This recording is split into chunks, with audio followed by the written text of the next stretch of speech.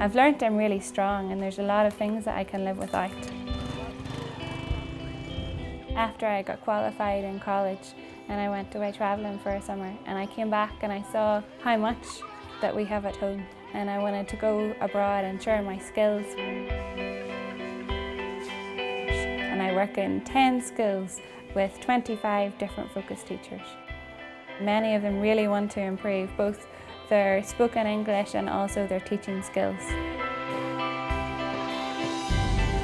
In the classroom there are so many children that the teachers who have not been trained properly find it difficult.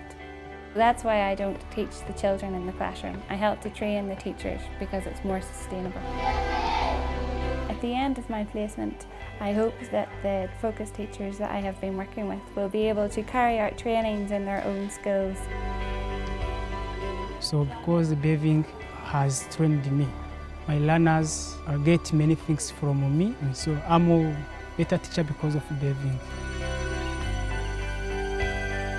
Professionally, this experience has been great. There's so many things I've done here which wouldn't have been possible for me to do at home.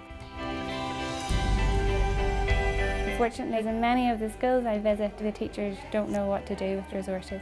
So volunteers are needed to help to train the teachers to use resources in the classrooms to help promote learner-centred methodology.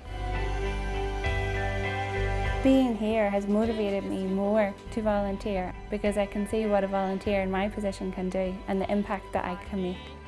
I never thought before that I would be the type of person who would enjoy volunteering, but it's really shown me that I can do anything I want to do.